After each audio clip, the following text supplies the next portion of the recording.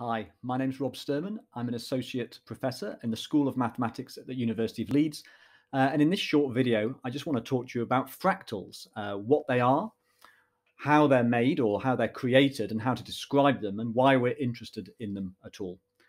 First, here's an interesting motivational question. How long is the coastline of Great Britain? And this was a question that was studied by a mathematician called Lewis Fry Richardson, who was one of the forerunners of weather forecasting and was also interested in international conflict, and postulated that maybe two countries were more likely to be at war if the border between them was longer. So he was interested in the idea of how to calculate the length of a border between countries, or the coastline of a country, with some accuracy. And so here's one attempt at it. I've got a ruler that's 200 kilometers long. And so I put one end of the ruler on one piece of the coastline, and I try and put the other end as far away as I can on the coastline. And I move around the coast like this with rulers of the same length. I count up the number of rulers that I've used and multiply it by the length. And that gives me the length of coastline in total. But if I use a shorter ruler, you can see that I can now pick up more details of the shape of the coastline. I can go into this firth here. And if I compute the total length now, it's gone up a little bit. But if I keep on making my ruler shorter and shorter, I pick up more and more resolution, more and more detail. And again, the length seems to get longer. And Richardson asked, I wonder if this increase of length will continue as I make my ruler shorter, or will I get to some limit, which is really the length of the coastline? And what Richardson found was that, in fact, as you make your ruler shorter and shorter, and you go into more and more beaches, into rocks on beaches, into wrinkles on rocks on beaches, actually this total length increases apparently without bound, and that coastlines are, in some sense, infinitely long. There's a little bit something strange about that, though, because coastlines, of course, are different. If you think about what the coast of South Africa looks like, it's extremely smooth compared to the very, very wrinkled coastline of Norway. And so simply saying that coastlines have infinite length, if you think about all of the wrinkles in them, doesn't quite do justice to the difference between these two types of coastline. So one man that looked into this in some detail is very closely connected with the idea of a fractal, and that's Benoit Mandelbrot. And he really looked at the connections between fractal objects, and we'll describe what these are exactly very shortly, and the real world. And so looking in a little more detail at these coastlines and lengths, he plotted graphs like this, and this is a log plot. So here, we expect the gradient of these lines, which are straight in a log plot, to tell us how wrinkled a particular coastline is, how complicated these ins and outs are. And you can see on this graph that the coast of Great Britain, the west coast in particular, is quite wrinkled. It's a steeper slope than the South African coast, which is almost flat, indicating that it's extremely smooth. Now, you might expect that mathematicians had thought about wrinkled and smooth curves before, and you'd be quite right. Here's a construction, a very well-known one, called the Koch Snowflake from more than 100 years ago. And I think you can see intuitively how to construct it right away. You take an equilateral triangle, and the middle third of a line, you remove it and you replace it with the other two sides of an equilateral triangle, and do that on all three sides. And that gets you from the triangle to this nice star. And then you repeat that process on every existing side of this star to replace the middle third with two sides of another triangle. And as you can continue this process, this gets more and more complicated, more and more wrinkled, if you like. Now, this construction, which is by Helga von Koch, was not really looking for any properties of fractals and fractal dimension, but trying to play with the ideas of continuous functions and what it means for something to be continuous or differentiable. And in fact, it can be shown that the curve that you get if you continue this process forever is continuous but differentiable nowhere. In other words, you can draw this shape without taking your pen off the paper, but in some sense there are no portions of straight line left. It's all corner. So it's a kind of an interesting object. Here's a related object which is constructed in a similar sort of way. It's called the Sierpinski triangle, again from just over 100 years ago, described by Vaclav Sierpinski. And the idea is that you begin with a black equilateral triangle, and then repeatedly, whenever you see a black equilateral triangle, you remove from the center this equilateral triangle that points downwards.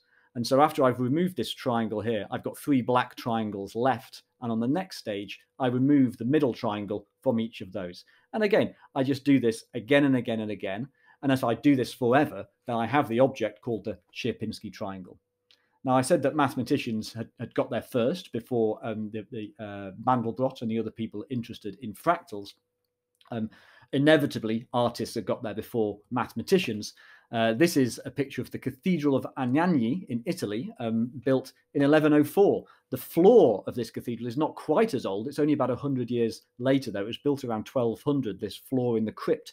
And you can see, if you look carefully, exactly this design of the Sierpinski triangle inlaid in mosaic in the floor of this cathedral. So humans had already, for nearly 1,000 years, understood the aesthetic beauty of these sorts of objects. Here's a related one. You can see how this is related. The Sierpinski carpet. It's a square version of the Sierpinski triangle. You start with a square and you simply remove the central square. And you do this repeatedly until you get the Sierpinski carpet, which has got infinitely holes in it of increasingly small size. We might move up a dimension and create something called the Menger sponge. So it's a similar sort of process. Begin with a cube and take out of that cube the central cube from every face and the central cube from the very middle of the cube. And what you have left is a whole load of cubes stuck together, if you like, with these big cubes from faces removed. And then you remove the central cube again from each face and the center. And you keep doing that again and again and again. So this is the Menger sponge due to Carl Menger from not quite 100 years ago. This was described. Now, we were part of a project to build these things out of paper cubes not long ago. We have a nice model of a Menger sponge or a Menger cube coffee table in the School of Mathematics at Leeds. You are very welcome to come and see it. It's actually constructed of a whole load of paper cubes. There's no glue involved at all. You make these little cubes and you stick them together just using paper tabs, and the whole thing will stand under its own weight. It's now encased in perspex to stop the coffee from making it go soggy. The Menger cube and all fractals have some really interesting mathematical properties. I'll just list some here and then maybe we'll talk in a little detail about them. Each face of this Menger sponge or Menger cube is a Sierpinski carpet. I think you can tell that by looking at it. This Menger cube has 0 volume. In other words, it weighs nothing. Now, of course, our coffee table weighs something. It's only a model of the real mathematical object, but the mathematical object has 0 volume, and yet it has infinite surface area. So it weighs nothing, but it would take you an infinite amount of paint to paint all the surface area inside and out. All of these bits that we've removed give you more and more surface area, and there's infinitely much of it. And its dimension is somewhere between 2 and 3. We're really used to thinking about things being in 2 dimensions, flat shapes, or 3 dimensions, like this cube. But this formally has a dimension which is bigger than 2 and less than 3. That's a fractal. Its dimension is some fractional number, which is not an integer. So let's just try and explain these properties, why we get these things. So first of all, 0 volume is kind of easy to understand. You'll probably imagine we didn't make our coffee table by starting with a huge cube and started cutting out bits. We started with lots and lots of little cubes, and then we stuck them together. And I think you can see that if you start that way around, you begin with 1 cube, and to make the next level up, to make a cube with these holes in, we're gonna stick them together in this way. I've got 1 cube missing from every face, 6 faces, and I've got 1 cube missing from the center. So altogether there, I have 20 cubes left out of the 27 3 by 3 by 3 that would have made a solid cube. Once you've made this out of 20 of these, you make 20 of these, 20 copies of these, and then you stick those together in this structure here. Once you've got those, you make 20 of those, and you stick those together. So in terms of the volume, if we call this first guy here a level 0 Menger sponge, then I've just got 1 cube, and it fills the entire space of 1 cube. At my level 1, the next stage of this construction, I have 20 cubes, and it takes up the space of 27, 3 times 3 times 3. At level 2, I need to have 20 copies of this, which was 20 of the original. So I have 20 squared cubes in the space of 9 cubed, that's 729 cubes, and I can keep going.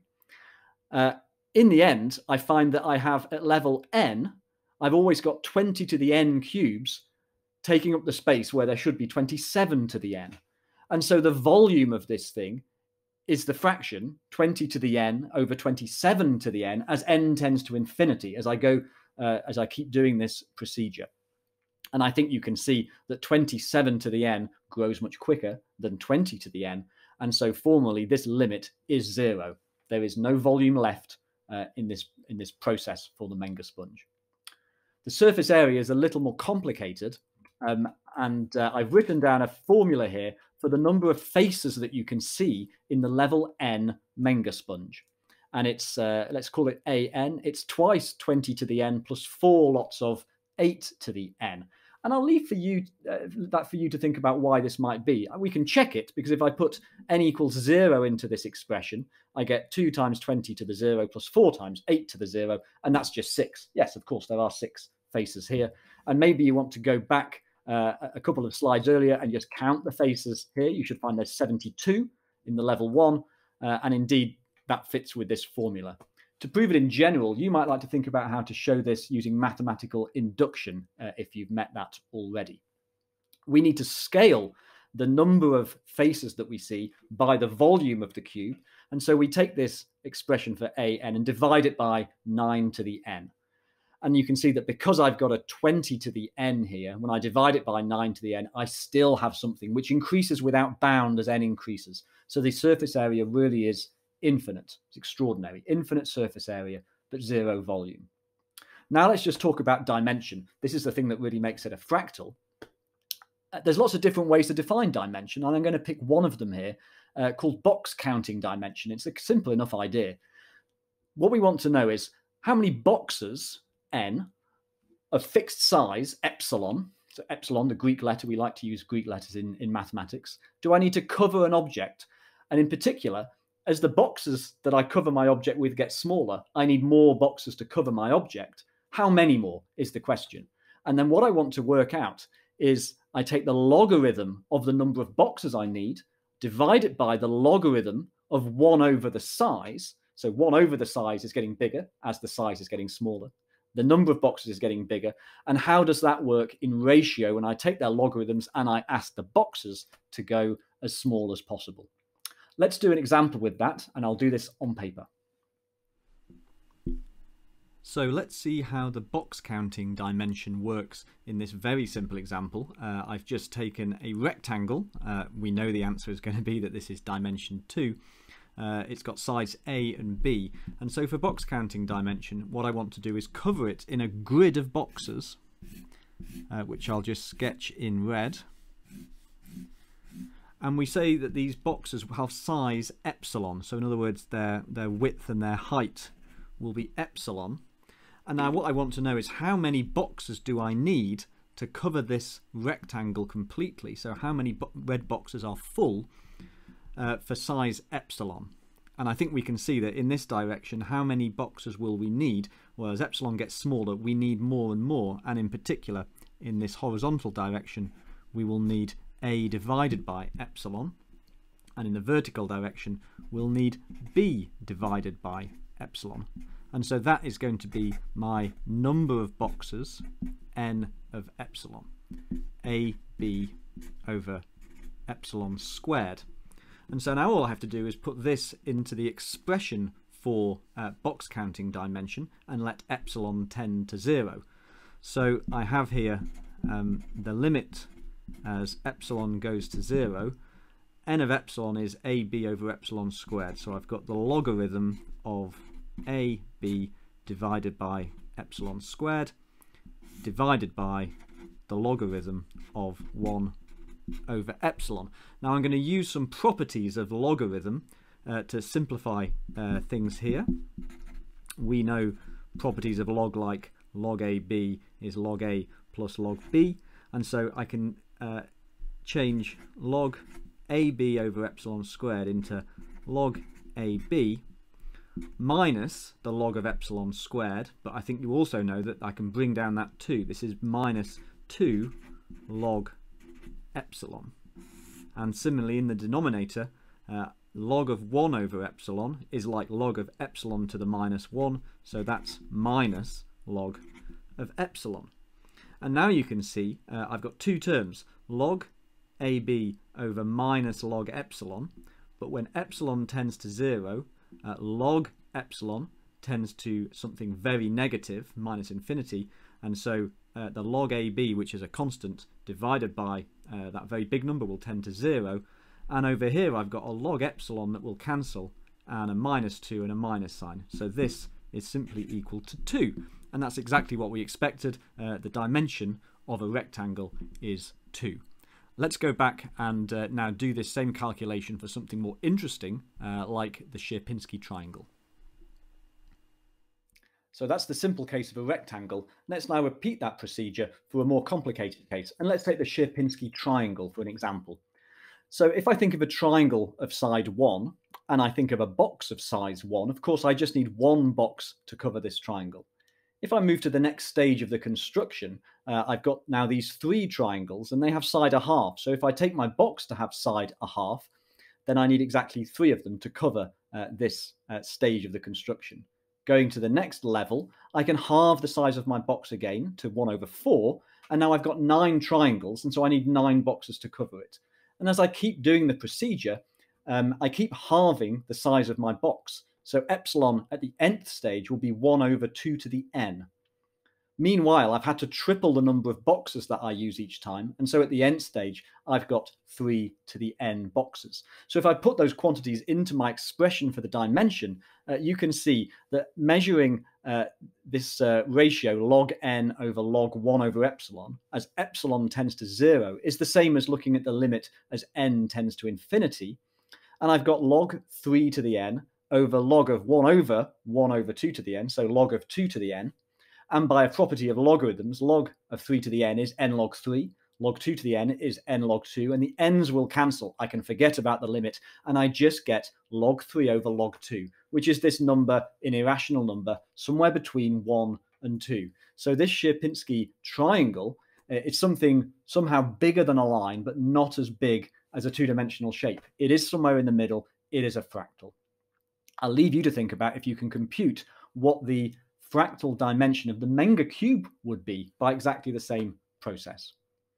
Now, why are we interested in fractals at all? Well, for one thing, it is the mathematical language of real-life geometry. The world is not made up of circles and perfect triangles and oblongs and parallelepipeds. It is made up of things which have different properties at different scales, not just coastlines like this, but other objects like this broccoli, like lightning, like mountains and cliff sides, and actually almost anything made up of some natural process where things happen at different scales. So understanding fractal properties is a massively important thing in applied mathematics in lots and lots of different guises. In fact, you can use the ideas of fractal geometry to build and understand lots of useful things. So here, for example, is an aerial, and the idea here is that we're trying to get as much length as possible into a fixed amount of area. And so we have this self-similar sort of structure that mirrors very much the Sierpinski carpet. Or people have used fractal ideas to make hydrophilic materials. So this is material that will repel water. And what you'd like is for this to have as much surface area as possible on a flat surface. And so at lots of different scales, there is this fractal wrinkling going on.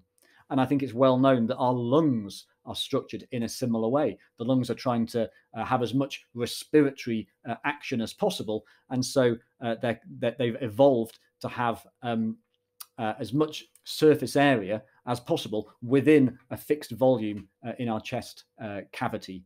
So again, all sorts of scientists and mathematicians need to understand this sort of properties of fractal structures to understand the properties of both invented and natural things.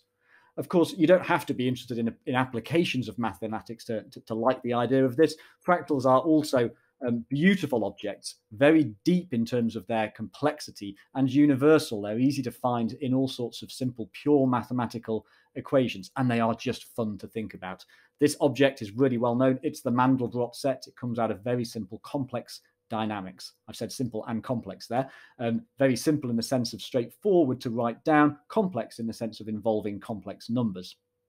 So really, I think if you're interested in any of these ideas, whether it's the pure mathematical side of describing and understanding these structures in a formal sense, or the applied mathematics, how you can use these sorts of ideas to understand the real world around us, you should consider doing a mathematics degree.